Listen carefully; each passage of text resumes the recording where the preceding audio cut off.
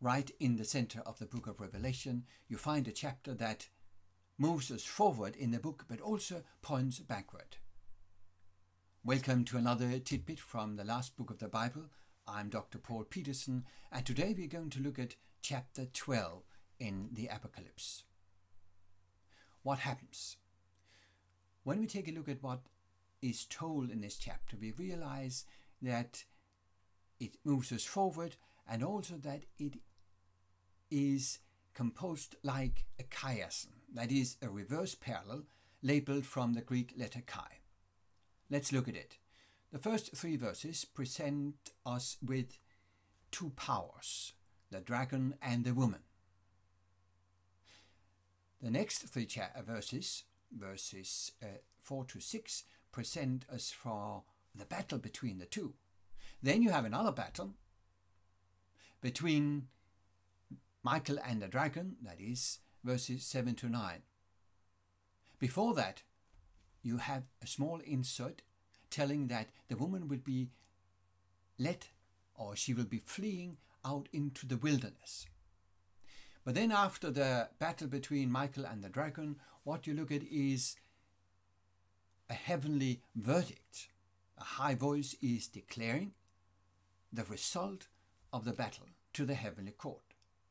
And after that, you begin the reversal. First you have briefly the result of the battle between Michael and the dragon. Then you have the flight into the wilderness mentioned by the woman. You have more detail about the battle between the woman and the dragon as you relate to the earlier part.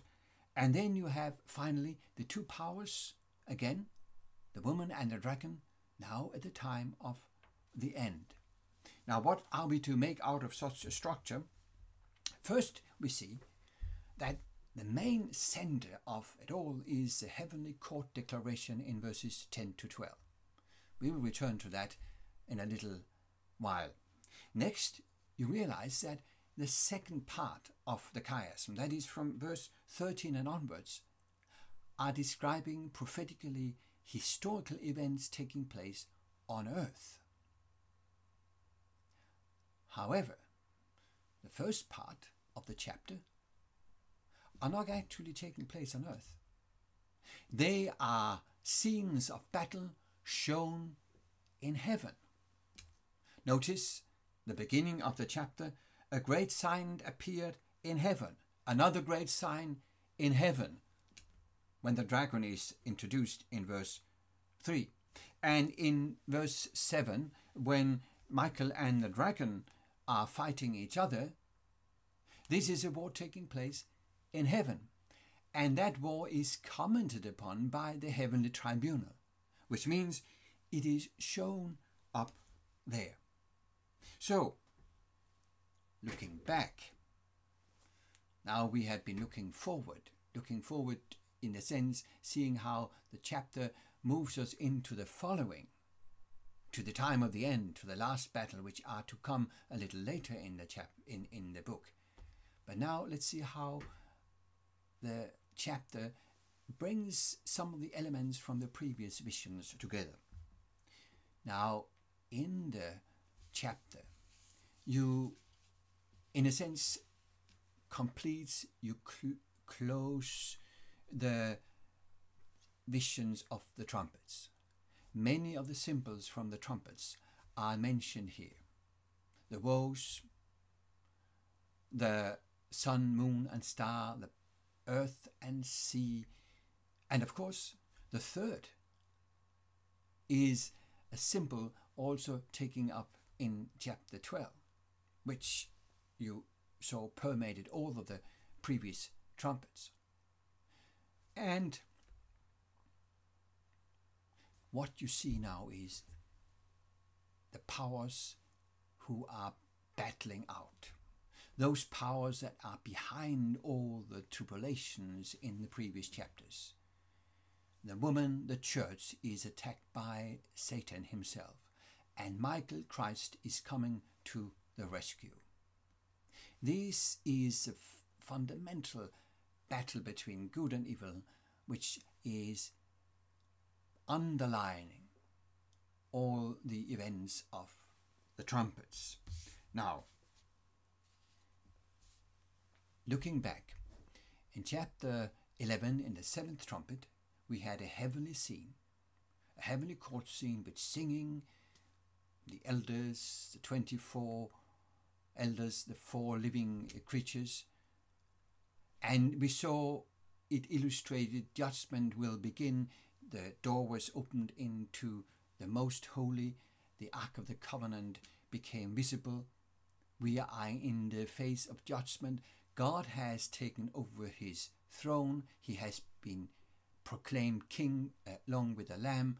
And then what happens now is a continuation. We have singing, a liturgy.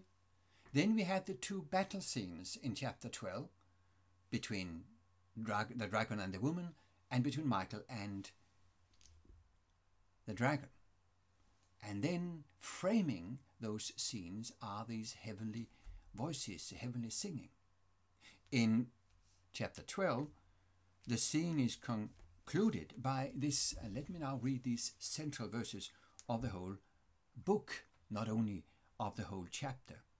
I heard, verse 10, a loud voice in heaven saying, now the salvation and the power and the kingdom of our God and the authority of his Christ have come. For the accuser of our brothers has been thrown down, who accuses them day and night before our God. And they have conquered him by the blood of the Lamb and by their testimony, the word of their testimony.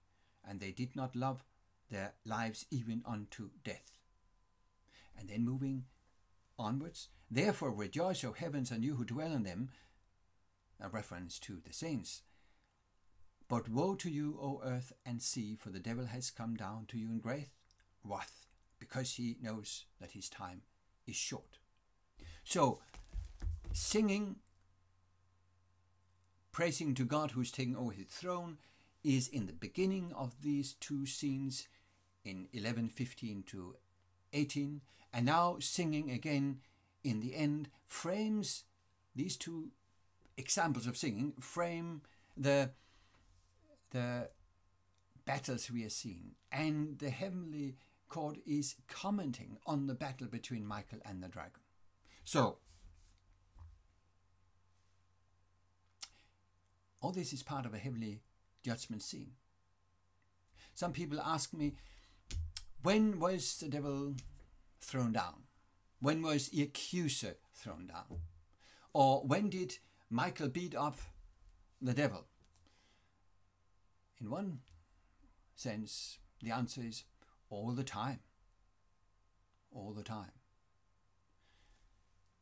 The presentations here are not primarily historical. They are shown in heaven. That is, they are part of the judgment scene. When you come to the time of judgment, the heavenly tribunal will look at the major points in the battle between good and evil. These points, these events will be shown in heaven as a foundation for the verdict. So therefore you have what could be called a poetical, mythical description of the battle. It's a symbolic battle. Now, that means that at the heavenly judgment scene, the major events of the great controversy will be presented. That will include the original creation and the fall in heaven, and most certainly it will include the cross and the resurrection and the ascension of Jesus Christ. That's where Jesus finally and eternally beat up the devil, overcome him. That's where Michael beat up the dragon.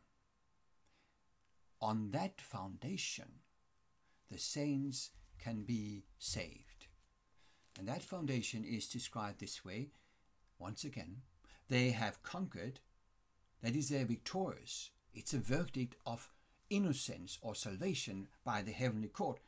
They're victorious because of the blood of the Lamb, pointing back to the core cause of the salvation mentioned in the sixth seal. And by the word of their testimony, pointing back to the testimony which was a central core of the victory of the saints throughout the trumpets. This is a foundation for the salvation. But it does not end here.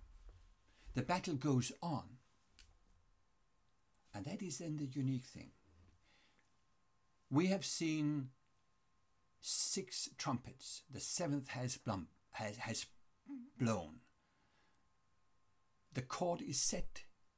The declaration of salvation has sounded.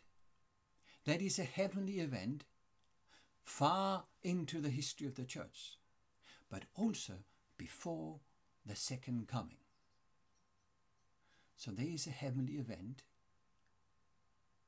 a judgment scene taking place in heaven, far into church history, but before the second coming, before the last battle. And to that battle we will return when we move into more tidbits from the book of Revelation. Thank you for listening to Tidbits from Revelation 12.